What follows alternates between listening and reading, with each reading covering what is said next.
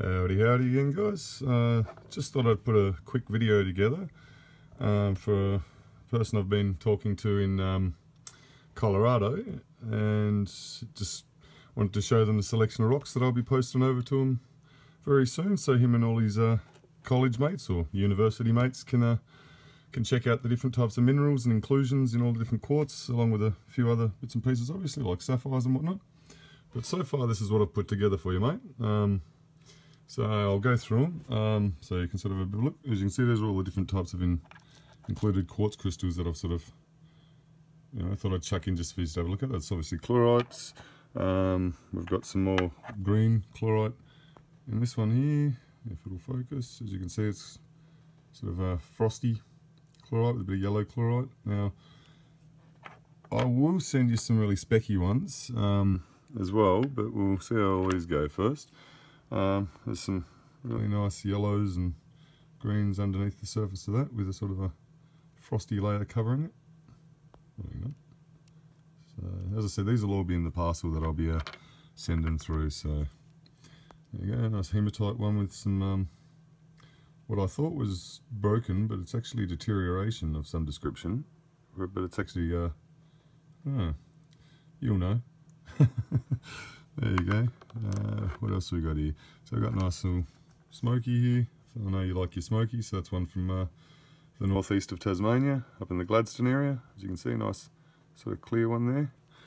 There's a few other sort of different ones. There's a nice hematite cluster. That one's pretty heavy, actually. I don't know how that one will go with the weight, but as you can see, that's pretty nice. So you might want to chuck that on your shelf. But, that comes from the Queenstown area of Tasmania on the west coast.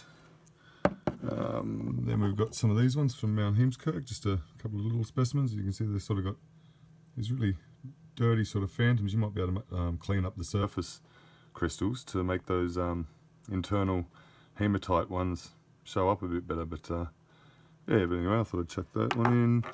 There's a another sort of that's from a place near Braxholm in Tasmania. Just another smoky. Chlorites, as you can see, not too bad, but it's more the colour I think I'm sending it to you for, so you can have a look. Got this one here, it's a nice big chunk, lots of chlorite in that. What else? Oh, I just thought I'd send you a nice couple of little floaters that came out of the pockets that I sort of dug, so it's a really nice one, that one. Like, I like the way that sort of forms like that at the end. There's a big chunk. That one's got some really dark formations in it. You might find there's some other minerals inside that as well. So it'd be cool to see what the tests on your little machines and everything over at the uni would be revealing about some of these. As you can see, the colour in that one's really, come on, focus. There you go, look at that. Anyway, so these other ones, it's not gone over. These other ones here is just a bit of, I thought you might like this, it's just a bit of a nice bit of agate from down Loon River in the southeast of Tasmania. Sort of a bit of a mixture of materials there from, I don't know, like a forest floor type material.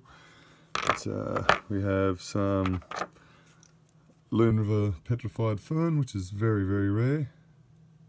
So you might be able to have a snoop at a book written by Ross Jones in relation to this material to find out what species they all are when they get there. Where are we? Here's a few more here. Here's a nice piece. So I'm licking these, as we do, to try to polish the surface up so you can see. But yeah, so it's all petrified fern. You got a nice bit of petrified wood round there. So that's pretty cool. Bit of an odd shape to that one, but yeah. And then also there's the offcuts. I thought I'd send you these as well, just so you can have a bit of a look at them and see if anybody's into zootomy, I think it's called, where you identify tree species and whatnot.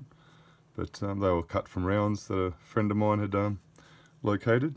So we've got some more here. So there's this one, another nice beautiful round. So it's a bit broken on the edge area, we've cut it off, but yep. So and then of course some nice big hematite chunks that you might want to have a bit of a squeeze at. So we've got lots of different colours of red in there and sort of black, dirty stuff, but as you can see the surface, it almost looks like it wouldn't be reflective, but then you go, and beautiful, look at that. So yeah, it's quite fascinated with all these pieces that have all the different colours and minerals and different conditions in them. Like, you know, that's sort of even bent if you look down it, like, you know. So yeah. So what else is there? A little smoky cluster there. It's from a place in the northeast of Tassie. What else? So there you go. There's a nice, interesting one you might want to have a bit of a squiz at. With a mixture of different types of hematite. And of course, just quickly, there's some of the sapphires. So I tried to find some nice clear ones, but I realised I think I may have actually got rid of a couple of cutters at a gem show. So swapped them or something, but that's nice and clear. I can't really, I don't know. So you can sort of see, hang on, that's crappy. But there you go. So you can see that. That's about probably, I don't know, maybe close to 2 carats, I think. So they're not really that big. I don't have too many really huge ones that I'm willing to sort of part with, but this one is another nice clear one. There's a better way I can sort of show the light. Where are we? There, you can see that anyway. Where are we? There we go. So that's nice and clear.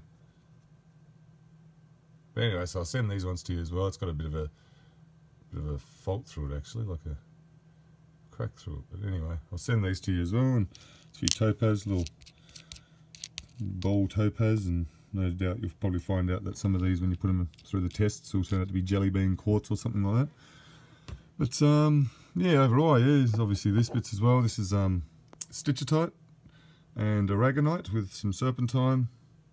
Oh, sorry, serpentine with aragonite with a bit of stitchitite in the corner there. These are little sort of splintered up aragonite fans.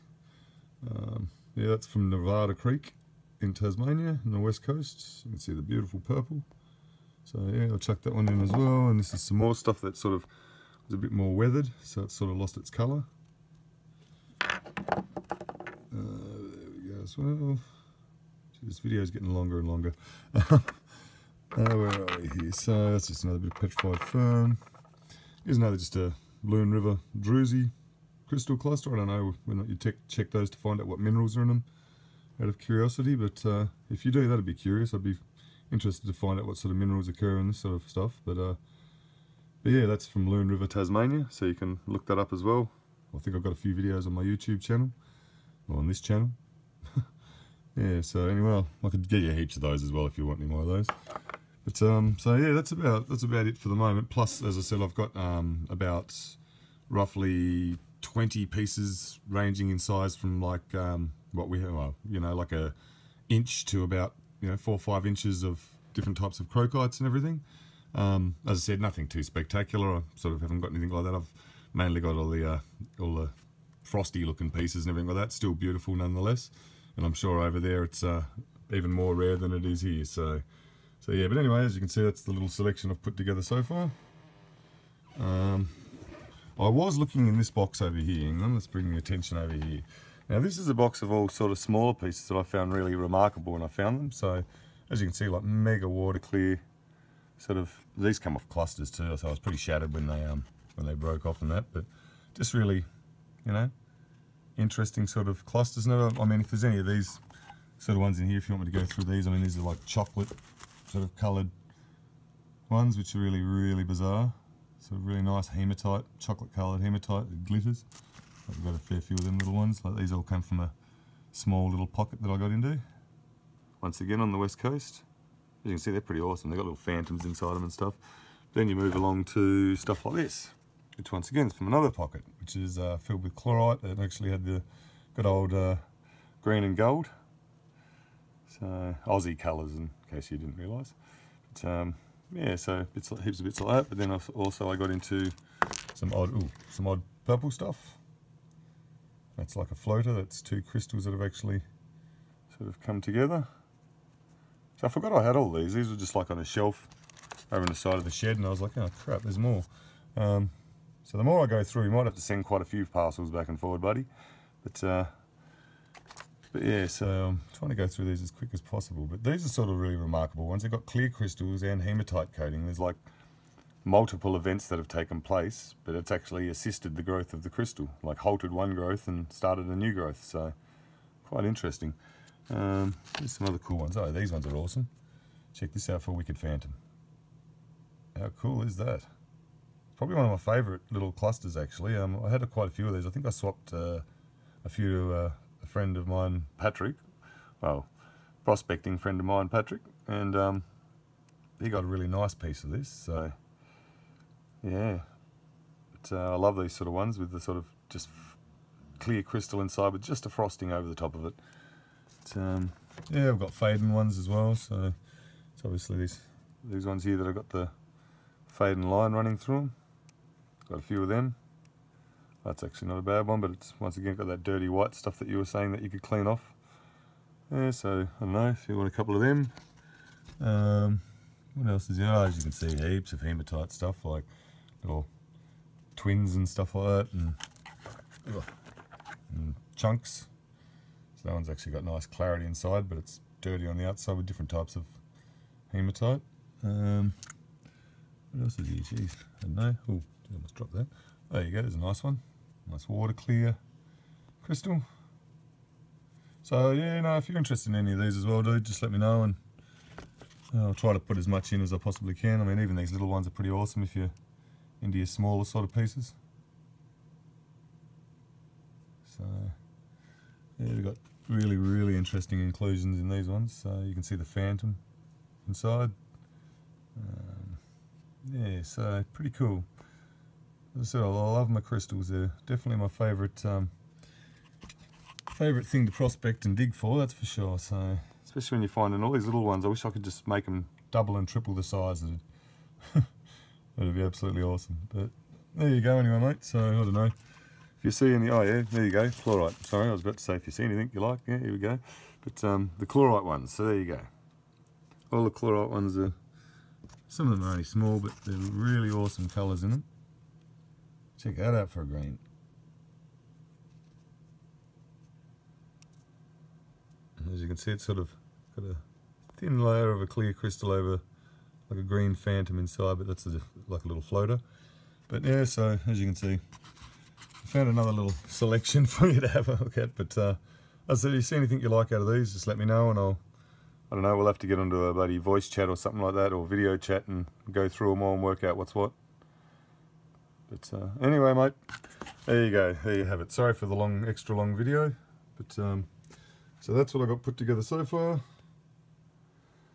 And as I said, and there's a little flat of crocite pieces as well for you. Alrighty then, buddy. And I hope everybody else enjoyed having a bit of a look at all these little awesome rocks that I'm going to send to some of our fellow rock enthusiasts and geologists and that in America. So for me, that's yeah, that's awesome. Love it.